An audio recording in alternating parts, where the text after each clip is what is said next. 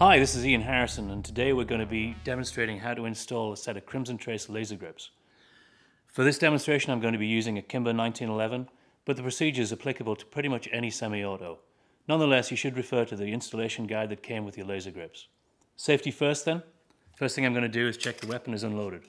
Putting in a safe direction, you clear it, and clear it again. Next thing, I'm going to take my laser grips out of the box they came in, and I'm going to install the batteries. The batteries in this case install so that the positive side is facing outwards.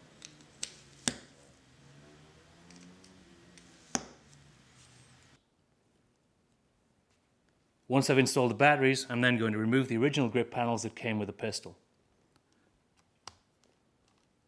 To do that, I'm using an appropriately sized Allen wrench or a screwdriver, and I'm just going to remove the grip screws and pop the panels off.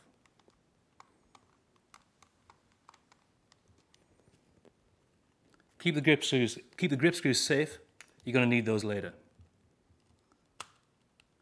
The nice thing about using Crimson Trace laser grips is that, as you can see, there's no gunsmith needed to install them. All you need is a screwdriver and yourself.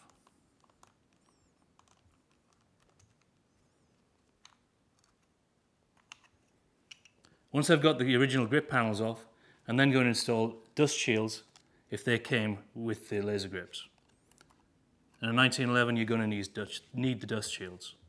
Once the dust shields are installed, I'm going to take the laser grips and push one panel on the right hand side, roll the gun over, push the second panel on, and once they're snapped in position over the grip screw bushings, I'm just going to install the original screws.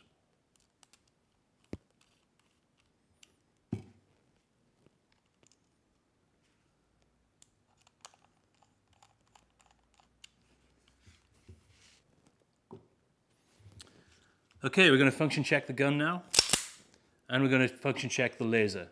Make sure that it's pointing in a safe direction, grip the gun in a normal firing grip, and you should see the laser turn on. If it doesn't turn on immediately, the first thing we're going to check is the master on-off switch located on the left-hand bottom of the grip panel. That should be in the up position. Now that we've verified the fit and installation of the laser grips, we can now take them to the range. You should have a look at our sighting in video for tips as to how to sight these in.